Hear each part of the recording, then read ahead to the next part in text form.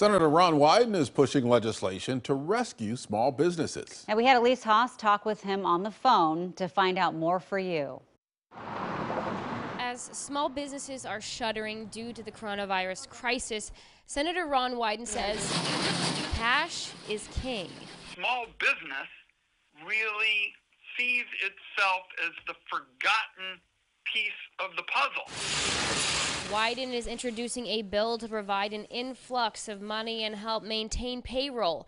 The Save America's Main Street Act would provide immediate cash flow through a tax rebate, help businesses maintain payroll through a tax credit, and defer estimated tax payments. A small amount of assistance could provide a really big boost to their ability to survive this economic wallop. For rebates, businesses with $1 million or less in gross receipts and 50 or fewer employees qualify. Small businesses could receive up to $75,000. Money to keep people on payroll. The credit would be available to small businesses with less than 500 employees that's been forced to close or seen a 25% drop in gross receipts. Pushing back taxes.